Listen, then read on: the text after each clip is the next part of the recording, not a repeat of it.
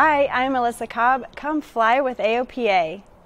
Well, this past weekend on November 12th, tragedy rocked the aviation community when a Bell P-63 Kingcobra and a B-17 Flying Fortress Texas Raiders collided midair during the 2022 Commemorative Air Force Wings Over Dallas World War II air show. Thankfully, nobody on the ground was injured. However, all 6 people on board the aircraft were killed. Craig Hutane was flying the P-63, and then the crew members of the B-17 were Terry Barker, Kevin K-5 Michaels, Dan Reagan, Leonard Len Root, and Curtis Rowe. Now, AOPA's Sierra Harrop had the honor a few years ago of flying with several of the crew members on Texas Raiders, and you can see some footage of that here. Well, AOPA Air Safety Institute Senior Vice President Richard McSpadden has produced an early analysis on this accident, and what he does is he pulls on his expertise of airshow operations from his time as commander and leader of the U.S. Air Force Thunderbirds. Let's take an early look at the midair collision between a B-17 and a P-63 Kingcobra at Dallas Executive Airport, the home of the Commemorative Air Force. As we can see from the video, as the airplanes come around from a left to right pass in front of the crowd, the P-63 collides with the B-17 and both airplanes crash inside the field boundary. It appears the NTSB will very quickly determine that the aircraft were airworthy and that this was not a factor in this accident.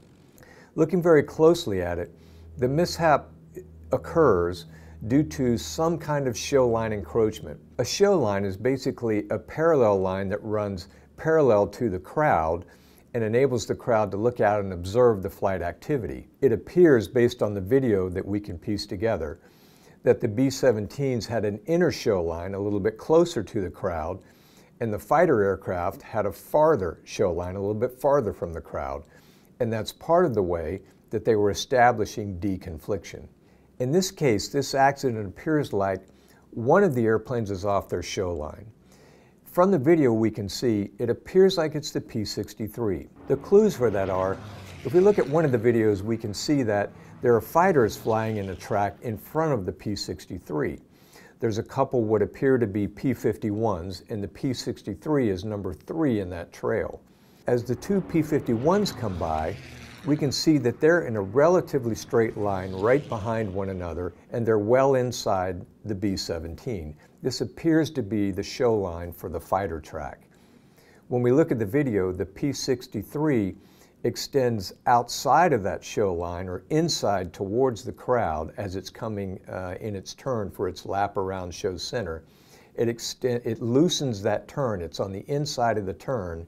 And right before impact, we can see the P-63 extend its bank or bank up a little more aggressively, and it appears that what's very likely is the P-63 is focused on the P-51 ahead of it, realizes that it's overshot its show line, and is correcting back. Another indication that the B-17 seems on its track or close to its show line is ADS-B tracks. And based on previous tracks that we can see, it appears that the B-17 is flying relatively similar show line that it was in previous tracks. So this seems to indicate that the B-17 is on its show line, on its brief flight path, and it's the P-63 that encroached on the B-17's show line. Another factor in this accident is the poor visibility in the P-63. The P-63, being a World War II vintage fighter, has a long nose, and visibility over the nose and inside a relatively cramped cockpit is difficult. And so the P-63 is in an extended bank turn as it gets near the B-17. And in that turn, it's coming just slightly high to low. So with its wings up in a slightly high to low kind of flight path, the B-17, as big as it is, would have been completely blind to the P-63. This is one of the lessons learned that all pilots can take from this mishap. Those extended banks you must roll out periodically, no less than every 90 degrees, to check your belly. Check the belly side, or the side that the path that your airplane is about to roll out on, to make sure there's no traffic there, no towers there, no any kind of obstruction, and there's no traffic that's about to take the same piece of sky you are. Another human factor that'll need to be looked at is the condition of the pilot as he flew the air show. How was his fatigue level? How was his nutrition level? He was an airline captain, so what was his schedule leading up to the flight that day? How often did he fly that day? How late in the day was it? So some of these factors, like fatigue, can be looked at. Factors like proficiency, how frequently had he flown this profile, and how recently had he flown the P-63 and flown one of these type of parades that was on display that day. Recency and frequency will be things I'm sure the NTSB and the Commemorative Air Force will look at to see if the pilot was ready and trained to fly in the parade that he was flying. It's important to remember that we don't have all the information on this accident. The NTSB won't be releasing a preliminary report for 4 to 6 weeks, and it actually will be 12 to 18 months before a probable cause is issued. Now, the NTSB has asked that if anyone who is at the air show or in the area has photos or videos of the accident, that they send it to them by email. That email address for you is witness@ntsb.gov. And I just want to express our sincere condolences at AOPA for all of those who have been impacted by this accident, especially to the family members and friends of these men, and also to the extended family of the Commemorative Air Force. Well, we had other sad news on November 12th as well. Frank Robinson, he was 92. He was the legendary designer and head of Robinson Helicopter Company. He died at his home in California.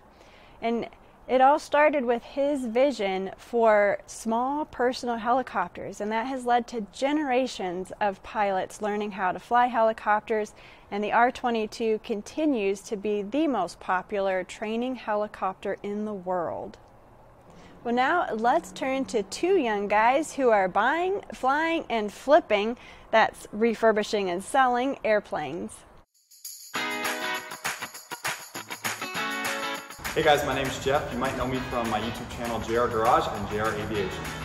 And my name's Owen, also known as Fly with Owen on all socials. And behind us is our new to us 1988 F-33 Bonanza. These guys are killing it.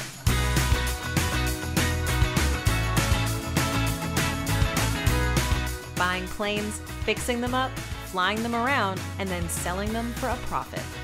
They document everything on social media.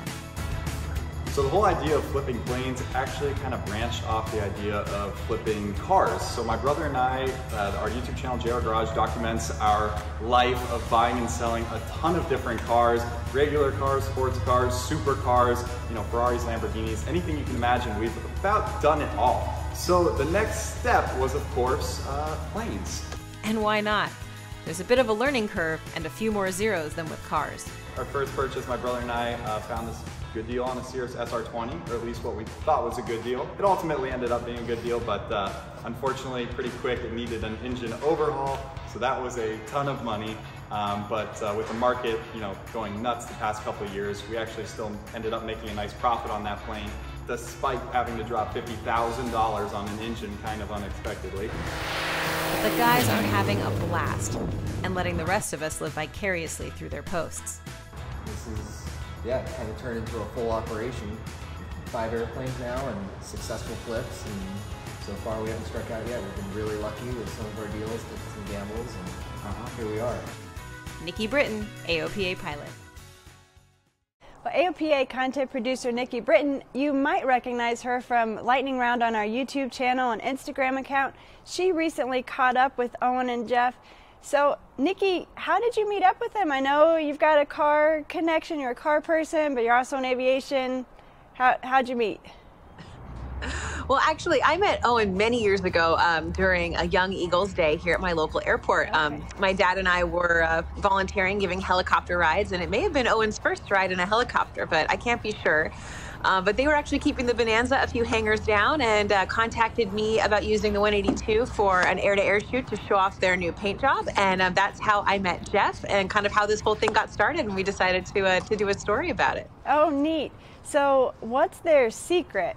Are they AMPs? Are they doing most of the refurbishing work themselves, or do they work with different shops?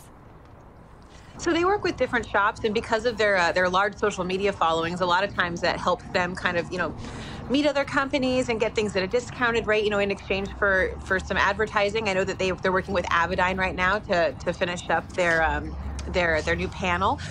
So they work with a lot of different shops. A lot of times they buy these airplanes sight unseen at auctions. So sometimes they'll send out an AMP friend. Sometimes, Jeff's brother Christian will go out and check it out. He's very mechanically inclined. Or they'll bring out Owen, and Owen is the only pilot of the group right now. But Jeff and Christian do look forward to achieving their pilot certificates at some time in the near future. So, it's kind of a team effort, and with all of the people that they know, they're just able to kind of get this stuff going. It's really cool. All right. Well, hey, good luck, Owen and Jeff, on your plane flipping there. Yeah, I'm sure this isn't the last plane we'll see from them. All right, I'm sure. Thanks, Nikki. Well, if you're more interested in flying than flipping, now's a good time. According to the Future and Active Pilots Association, the 12 major airlines are hiring now more than ever. So far this year, they've hired 11,000 pilots, and they expect to reach 13,500 by the end of the year.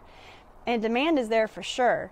AOPA is doing its part through its You Can Fly high school aviation STEM curriculum. And earlier this week, we actually hosted over 400 educators in Memphis, Tennessee for our high school symposium to provide networking and mixing with other professionals and inspiration for those who are using our curriculum. Well, here's an exciting first flight announcement. The first kit-built Bearhawk Aircraft Model 5 made its maiden flight on November 7th. The test aircraft had a 300 horsepower Lycoming IO 540 engine and a 3-blade Hartzell propeller.